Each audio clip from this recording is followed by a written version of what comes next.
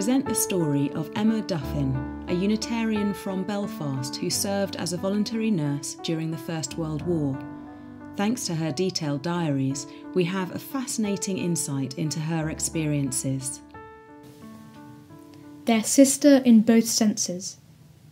The Memoirs of Emma Duffin, V.A.D., Nurse in the First World War, by Trevor Parkhill. Introduction. When the First World War broke out in August 1914, the War Office later estimated that at least 23,000 committed and educated young females throughout Britain, Ireland, and the British Empire enlisted in the Voluntary Aid Detachment of the Red Cross and St John Ambulance Service.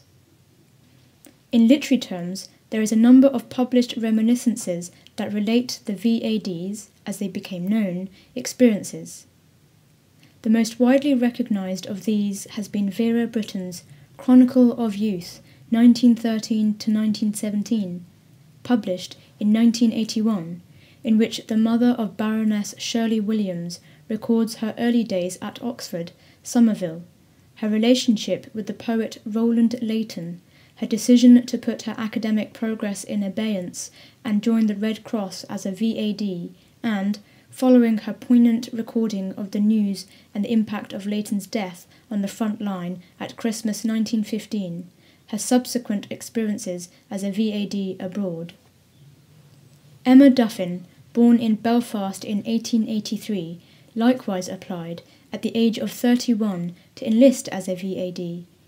She was called up in September 1915, reported to London, and was immediately sent by boat to Alexandria in Egypt, where she spent the next few months as a nurse, tending to casualties, many of whom had been evacuated from Gallipoli, until then the most concentrated military engagement encountered by the Allied armies. On her return after 6 months' service abroad, she re-enlisted and was, in April 1916, sent to the several hospitals in Le Havre and Calais where, until the end of the war, she would nurse the wounded as they were stretchered in increasingly large numbers from the Western Front. Emma was the fourth daughter of Adam and Maria Duffin's 9 children. The eldest, Ruth, born in 1878, and her 6 younger sisters were educated at home in Belfast in a conventional middle-class fashion with governesses and several German Frauleins. All the Duffin girls attended Cheltenham Ladies' College, which had been established in the early 1840s to provide, as its report of 1854 stated, an education which, preserving the modesty and gentleness of the female character, should so far cultivate a girl's intellectual powers so as to fit her for the discharge of those responsible duties which devolve upon her as a wife, mother, and friend, the natural companion and helpmate for man. By the time the Duffins enrolled in the 1890s, its enhanced academic reputations was increasingly attracting the daughters of Middle England. When Emma went to Cheltenham Ladies' College at the age of 16, in May 1900, the Duffin family home was located at 22 University Square. Soon after, her address is given as Dunowen, on the Clifton Road, located between the Mrs. Rentoul School for Ladies and Cliftonville Cricket Ground, and this remained the family home until the death of her father, Adam Duffin, in 1924, whereupon the family moved to Summerhill in Stranmillis.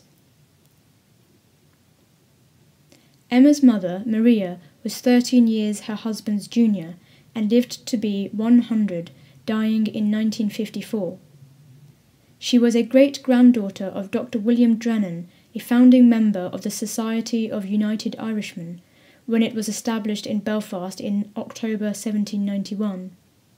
Emma's father, Adam Duffin, had assumed responsibility for his own father's, also called Adam, born in Browshane, County Antrim, stockbroking business in Belfast in the 1870s. The 1911 census records everyone in the household as Unitarian, non-subscribing Presbyterian, except for the 2 Catholic maids. 2 of Emma's sisters also served in the First World War as VADs, and her two brothers saw active service as officers. Adam Duffin was also politically active in the unionist business community, a sector that was particularly exercised in the final decade of the 19th century by the prospect of William Gladstone's answer to the problem of Ireland, Home Rule being established in Dublin. When the second Home Rule Bill threatened to become a real possibility in the early 1890s, he was a member of the Ulster Convention League that organised the programme of opposition to the bill, culminating in the huge demonstration at Botanic Gardens in June 1892. When Gladstone presented the Home Rule Bill in 1893, Duffin was one of a Belfast Chamber of Commerce delegation that petitioned him. He wrote to his wife from London after having met the grand old man. "Dearest, as I expected, we did not get much change out of Gladstone yesterday. We shall defeat this conspiracy. He, Gladstone, has the look of a bird of prey and the smile of a hyena. It was positively shocking to see the hideous mechanical grin with which he took leave of us." Duffin then goes on to say, slightly incongruously, "Love and kisses to the chicks." But at the very least it is evidence, if such were needed, that Emma was brought up in a close-knit, socially responsible family. At the end of her stay in Cheltenham in 1903, by which time she was 19 years old, she attended Churchill School in Shrewsbury, and on her return to Belfast she is known to have attended the Belfast Art College. Taking into consideration the specialities she later developed as an illustrator of books, particularly children's books, she may have had training in this capacity at the Belfast Art College. In the autumn of 1911 she went to Germany, in Polzin in Pomerania, as an au pair, with a view to improving her grasp of the German language. She stayed with a family, the Van Bochens, where, her letters home suggest, she was fulfilled and where she developed her language skills that she was called on to use only 3 years later as a voluntary aid detachment nurse in a capacity she could not possibly have foreseen during her period on placement in Germany. As an aside, one of the people mentioned in her many letters home was Tommy Andrews, as she called him, her second cousin and the designer of the Titanic that had been launched at Harland and Wolff only a few months before she set out for Germany in the autumn of 1911. The early entries of Emma's diaries do not give much indication that she was from the first aware that they would have an eventual value beyond her personal and her family's interest. Their intrinsic historical worth did become apparent in the 1960s to the then Deputy Keeper of the Records.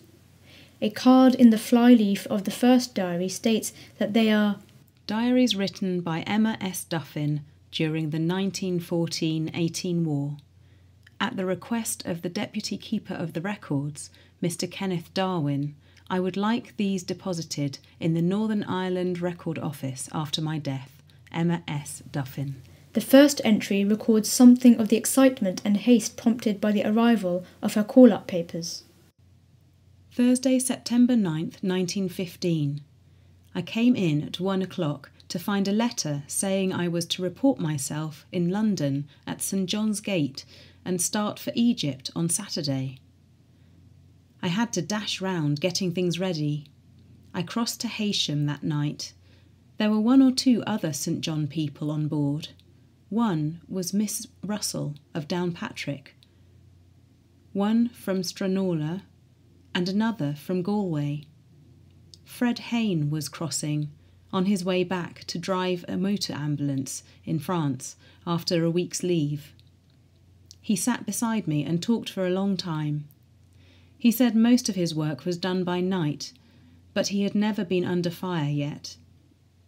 Lucy Murphy, a Richardson, and her boy were crossing to meet her husband, home on leave from the trenches in France. The next day she arrived in London, and there had been her first encounter with the impact of war. We went down through Holborn and saw where the Zeppelins had dropped bombs. Some of the houses were wrecked and windows were smashed for a long way off. St. John's Gate, Red Cross headquarters, was a dear old place, and we were ushered into a room with a carved and panelled ceiling and portraits of the Knights of St. John all round the walls. There were various women in nursing uniforms fussing around and a lot of girls waiting to be interviewed.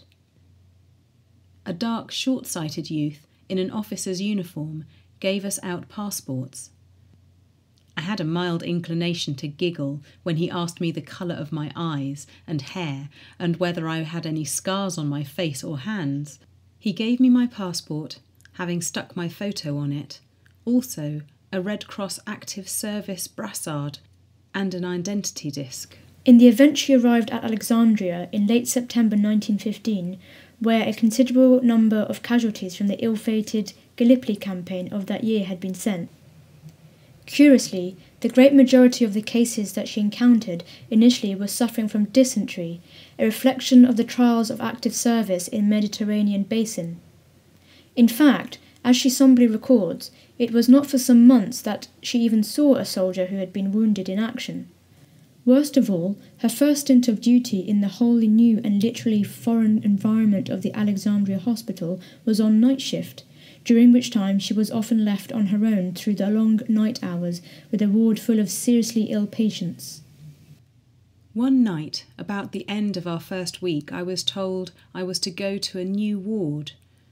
On the table was a bowl of disinfectant. I was told that this was a bad dysentery ward and that I was to disinfect my hands before I touched a patient. To my unaccustomed eyes, all the patients seemed dying, and I was suddenly struck by the terror of the whole thing. On the way out, we had pictured ourselves nursing wounded only. We had never thought of illness, somehow. Here was something the result of war, just as surely as any wounds, and somehow it seemed even more terrible. Some of the patients looked more like skeletons as they sat up in bed in the dim light, rocking themselves backwards and forwards, groaning, grinding their teeth with agony. "My God, oh my God," they would mutter. I sat there, terrified. Supposing one of them asked for something, worse still, one might die while she, sister, was at supper. What was wrong with them? Were they surgical or medical? What a ghastly night this was.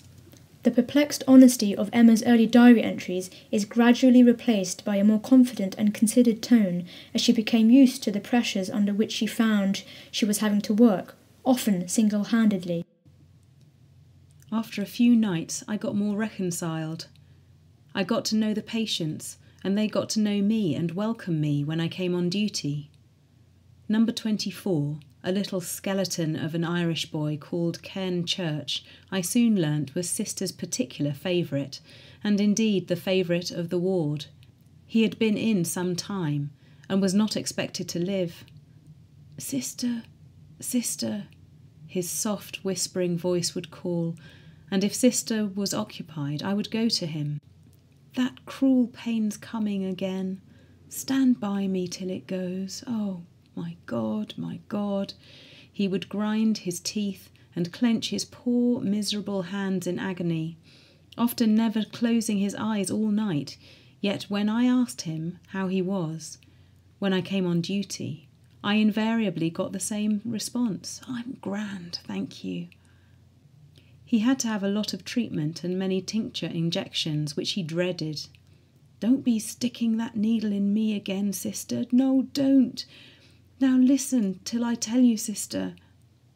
"Now, Ken, listen to me like a good boy," Sister would say soothingly, as if talking to a baby. "This will make you well again, and you mustn't be cross." A smile flickered on his poor, wizened face. "Sure, how can I help being cross when my full name's Ken Crosschurch?"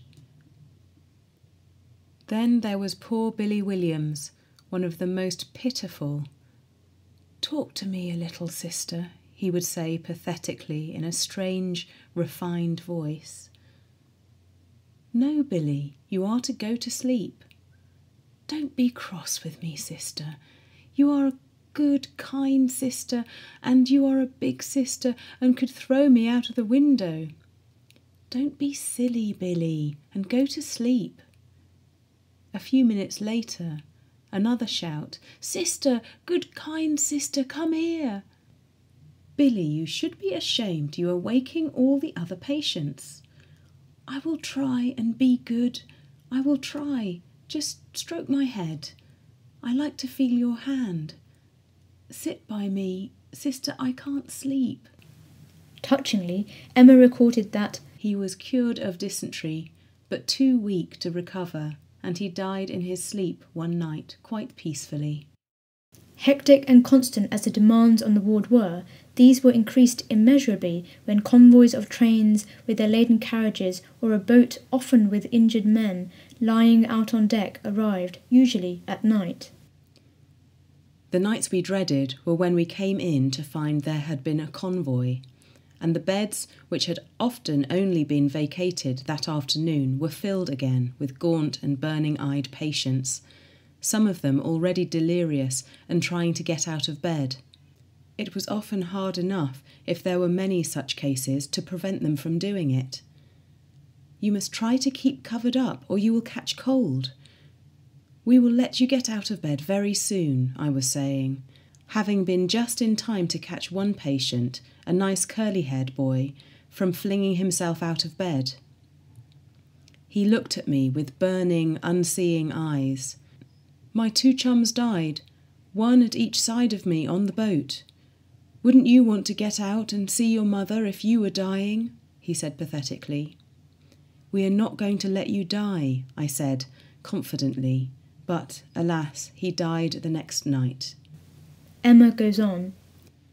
The patients that were convalescent were always so sympathetic and helpful. One big good-looking New Zealander, who was warded home and was waiting for a boat, used to be very helpful, and he was especially good to little Cairn Church. One boy confided to me that the next day was his birthday. I brought him a bunch of roses, and as I went down the ward, one man said, "Sister, might I just smell them?" After that, I brought him some, and he told me that he had a cottage at home, with roses growing over it, and then shyly produced a photograph of his wife and a baby boy who had been born since he had left home. They were, almost without exception, extraordinarily patient and grateful and polite. If they were not, Emma adds meaningfully in her diary, they were soon taught to be. Role of Empire. One of the more regular features in her writings is the strong representation of empire among the both nursing staff with whom she worked, as well as was the case with the New Zealander who helped with Cairn Church, among the casualties who were brought in for care and recovery. These included a strong representation of people from Ireland, north and south, a timely reminder of the extent to which Irish nationalists, many who had armed themselves as Irish volunteers to oppose the resistance to Home Rule, saw it as their duty to fight for empire, an empire that guaranteed them Home Rule at the end of the war. In spite of conscription never being introduced, it has been estimated that over 200,000 enlisted from the island of Ireland, including some 24,000 who had served in the Irish Volunteers. And it is noteworthy that, despite her father's determined stand against the spectre of Home Rule, tantamount to Rome Rule, and the fact that she and her sisters had had their formal education at a leading English public school, Emma consistently sees herself as Irish in all the contexts she describes, on the wards, in the nurses' accommodation, and in liaison with the army nurses, orderlies, the medical officers, and the doctors of the Royal Army Medical Corps. Her observations on them were peppered with references to their background.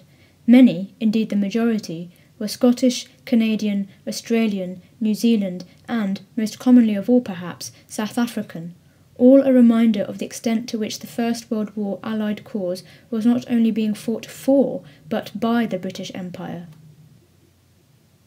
Her first Christmas.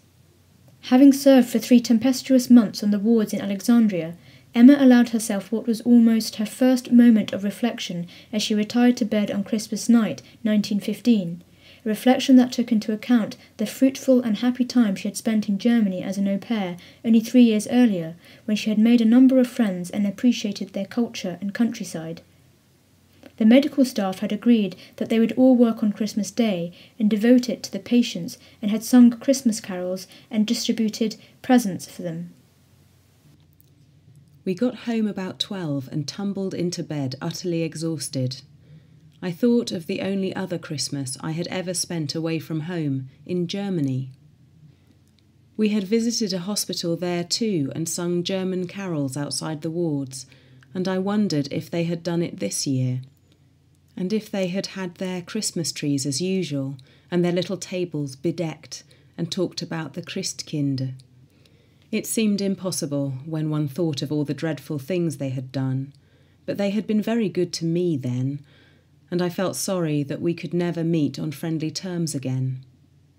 I thought of the patients singing hymns, and it had given me a lump in my throat to see some of them so terribly ill and worn, singing "Abide with me" and "Onward, Christian soldiers," "Peace on earth, goodwill to all men." We were all singing it, and no doubt the Germans were doing the same. And what a farce it would seem to an outsider, and what hypocrites we ought to appear. And yet I knew we weren't all hypocrites, and all the Germans weren't, though I felt a good many must be. It was impossible to understand or reconcile. What fools we all were. I gave it up as a bad job and went to sleep. Posted to the Western Front. Emma's 6 months' duty in Alexandria came to an end in early 1915, and, in common with the majority of VAD nurses at the end of their first 6-month period of duty, she elected to re-enlist. She was then posted to France, where she would serve out the rest of the war in No. 2 General Hospital in the port of Le Havre, where of course she was much closer to the theatre of war itself. It was on her first day in Le Havre that she encountered the full extent of the pitiless suffering of the wounded and their stoicism. The patients she tended were altogether too seriously injured to be transported by boat back to Britain. She recalls passing by the docks on her first day on her way to hospital, where the ships carrying those bound for Blighty were being put on board the hospital ships. The men were only detained until a boat came. They had all their Blighty tickets on, and ever full of spirit and chaff, and all helping each other. One big Highlander, with a wound in his leg, fed the 2 men on each side of him, neither of whom could use their arms, with bits of bread and spoonfuls of egg alternately. In the middle of this operation, I heard him give a wild yell, and in answer to my look of surprise, he said, "Jim's my pal. We went over the top together, and I hadn't seen him since." They proceeded to shout messages and inquiries to each other across the shed. The extent of the injuries and the care they required in the Le Havre hospital constantly shocked Emma. Nonetheless, she recorded her feelings, particularly in cases where there was an unfolding human story, with care as well as with feeling. There was a man desperately ill in Fore Ward, shot through the chest, and his wife arrived with his baby daughter, which he had never seen. She sat by him night after night, and the baby slept on an empty bed in the corner of the ward, and in the mornings, always smiling and chuckling and crowing, was handed from bed to bed. She even made her way into our ward, and one of our few up patients could be seen in the morning, full of pride in the possession of her, walking up and down the balcony, whistling to her and tossing her up and down in his arms. She was blissfully unaware of all the sorrow and pain around her. We had a patient in our ward too, who had also been shot through the chest, a sergeant in the Inniskillen Fusiliers. He told me he had been in the Irish Rifles, but had transferred because he fancied himself in a red coat. He had a red coat on now, one supplied by the Red Cross, and night after night lay awake panting, but always patient. "Do you think, sister, the doctor would give me something to make me sleep?" "Of course, just as you think best. I'm not too bad at all. I'll maybe get off yet. I'll be better soon.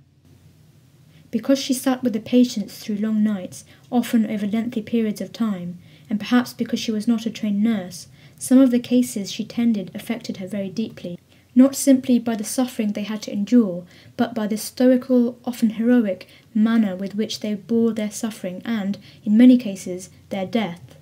All the cases in the back ward were on the dangerously ill list, most of them transfers from other wards. The father of the little baby, who had returned to England with her mother, was one of them, very ill with a chest wound. Next to him was a poor fellow dying of septicemia, pitifully grey and emaciated. Then there was a French boy with a head wound. It was very hot weather. In the corner, the poor French boy, unable to move, would call repeatedly, "À boire," or "Tournez, tournez," and I would turn him for the 100th time and give him one more drink to try and quench a thirst that I had learnt to know was unquenchable. Sister Dean and Sister Young both refused to take any interest in him because he was French, so it fell to my share to feed him, always very slowly, like feeding a poor kid. The poor septicemia boy, though he looked more dead than alive, used pathetically to ask for a cigarette. He was so weak that he could not even lift his hand to put it in his mouth. But I used to stand by him while he had a few feeble puffs at the cigarette before it fell from his lips. He and the French boy both died, but the baby's father made a wonderful and unexpected recovery. The work was unrelenting, and Emma frequently makes a note about how strenuous she found it. It was not only the responsibility of the care of so many seriously ill soldiers, but the demands of very difficult cases, though she was always quick to point out that instances of obstreperous and difficult patients were very rare. I found night duty in 3 ward pretty strenuous. We had to watch the head cases, as they were inclined to hop out of bed at every opportunity. The heart boy was a great trial too. He refused to take his medicine or any nourishment, refused to be washed, even raising his fist and using awful language. It was all I could do to keep my patience with him. "I hate you, nurse," he said to me one day, and on another occasion he even used the Pygmalion word to me, but I made him apologise, and I think we were better friends afterwards, though he hated us all, poor boy. And I was astonished one day to hear his people had come, to find what nice, refined, better-class people they were. His sister was terribly upset at the way he had behaved, and we could only comfort her by telling her sick people were often like that. All the same, I had never met a patient like him, and I often thought the boy must have been going to the Lord, and sometimes thought it would have been less heartbreaking for his mother if he had died than if he lived and went to the devil. However, he recovered sufficiently to go to Blighty, and I heard no more of him. The nurses were entitled to 1 half-day off duty per week, but such was the demands made on the hospitals by, especially, the arrival of convoys carrying hundreds of wounded soldiers requiring urgent attention, their leave often went unclaimed. On top of the work, they were often subjected to the evacuations and other emergency measures that accompanied the warnings of imminent air raids.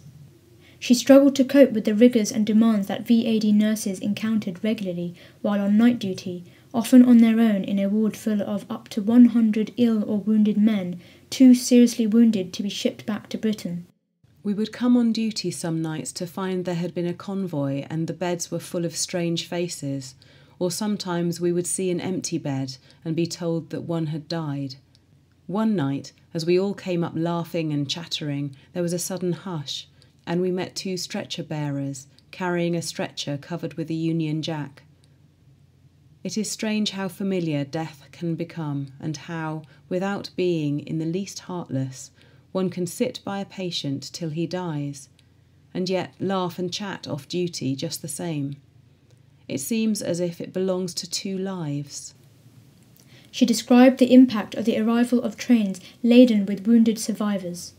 I had not been on night duty very long when the big push began, and the trains came, and the boats did not come fast enough, and we worked all night and came on duty again after breakfast and prayed and looked for the boats.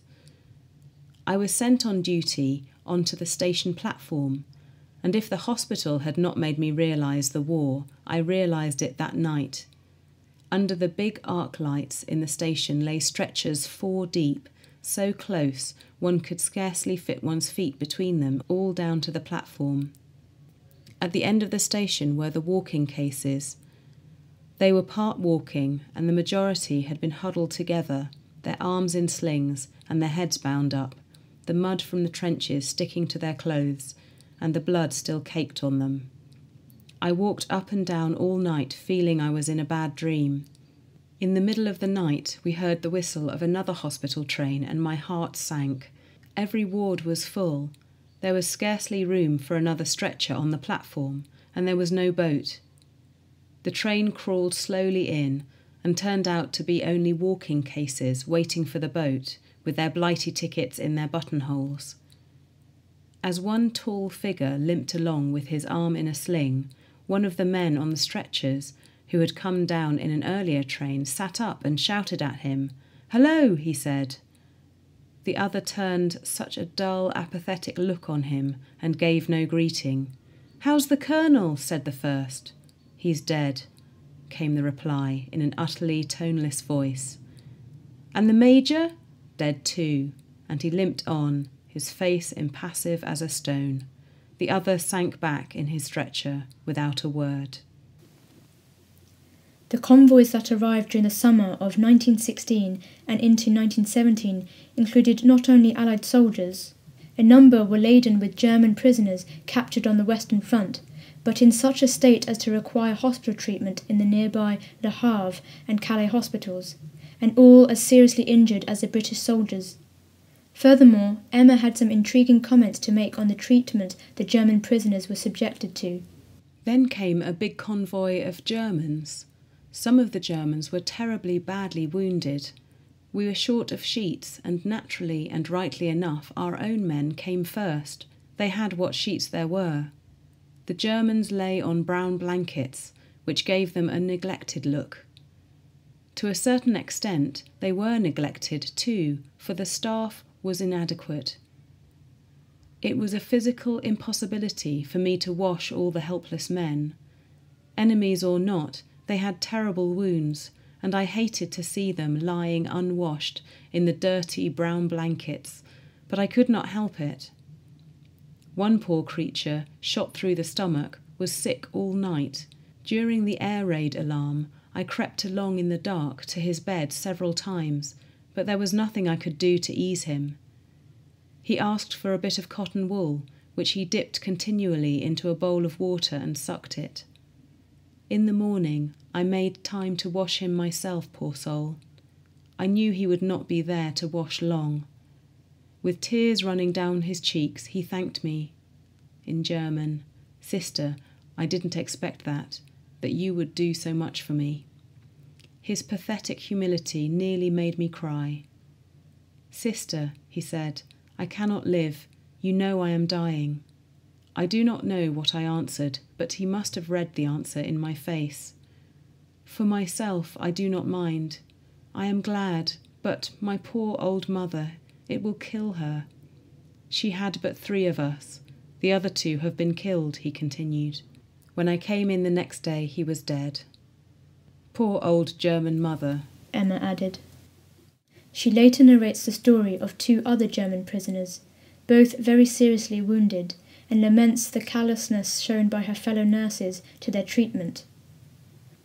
What made the heartlessness worse, if anything, was that it was the striped professional career nurses who were most prone to it. About this time we got 2 awfully bad cases in the ward, both Germans. One was a middle-aged man with a terrible jaw wound and a wound in the thigh. The other was a mere boy with one elbow shattered and a fractured pelvis. They were known in the ward as the Old Boche and the Little Hun. The Old Boche, owing to his wounded jaw, could not talk, but the Little Hun was a great chatterbox, and as I acted as interpreter, Captain Berry always called him Miss Duffin's Little Hun. According to his medical card, he was 18, but he looked about 12. He was small and very sallow, with very dark hair and the most beautiful big brown eyes, which could dance with mischief in spite of the pain their owner was suffering. In Emma's account of their mistreatment, it was the striped nurses, as she called them, the official army nurses, who were not so attentive to the enemy patients as they were to their own kind. An instance that particularly shocked her arose in the treatment of the poor young German to whom she had grown attached. Sister Johnson was a case in point. My little Hun could not bear Sister Johnson. In German, "She is not a good woman," he murmured one day, and when I protested, though I secretly disliked her myself, he only shook his head and said, "It is no use. I know a good woman when I see one." And nothing would change him. They took him into the theatre one day and opened his hip for drainage and put him in a double Thomas splint. I dreaded the result when I heard of it, for, though I suppose such splints were necessary, they always seemed a refined form of torture. The patient was laid on his back on a leather pad, a strap across his chest, and both his legs fastened to splints, which were fixed to the leather pad. As the poor little Hun also had his right arm in plaster of Paris, the one thing left for him to move was his left arm. To anybody, compulsory immobility must be terrible, but to this little, active, wiry, nervy boy it was torture. I foresaw that he would never be able to stand it, and it was pitiful to hear his cries like a little wild animal caught in a trap. I could not bear to see his tortured, agonised brown eyes, and to hear his endless appeals for release. Captain Berry was miserable about it too, but it had been done, of course, with the best of motives, by a colonel, a surgeon at the quay, and Captain Berry did not dare to take him off until the poor little chap was actually dying. His pitiful cries in German, "Don't touch the wound, sister, don't touch the wound," and "Slowly, please slowly, sister," were terrible to hear, and I used to feel quite done up after his dressing, and that of the poor old Boche, whose jaw was nearly shot away. Day by day he grew iller, and it became obvious that he was not going to recover. He was seldom now free from pain, and Captain Berry constantly had to give him morphine. At last it was impossible to keep him quiet, except under morphine. With Captain Berry's permission, we took him off the dreadful splint. Never shall I forget the sight of his back when we turned him. His wounds had been bad enough, but his back was absolutely raw with bed sores from, the word's unclear, in the splint. A morning or two later, when I came on, I was told that he was dead. It was a relief, but I was sorry I had not been with him, especially when poor Kalber, who could not understand German, told me that he had called out to her, "Schweister, Finny, Finny." She was terribly upset about it, for she said Sister Johnson, the night Sister Johnson, had been so unsympathetic.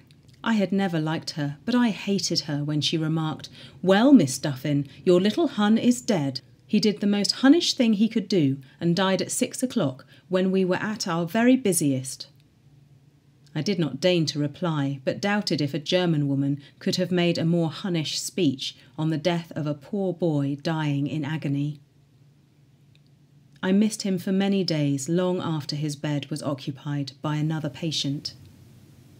Emma remained in Le Havre until the end of the war. In 1918 she was promoted to assistant nurse. Until then, Great care had been taken not to refer to the VADs as nurses, and the changes in the regulations just before the end of the war that facilitated them to be named as assistant nurses served as a recognition of the VAD's worth during it. Armistice.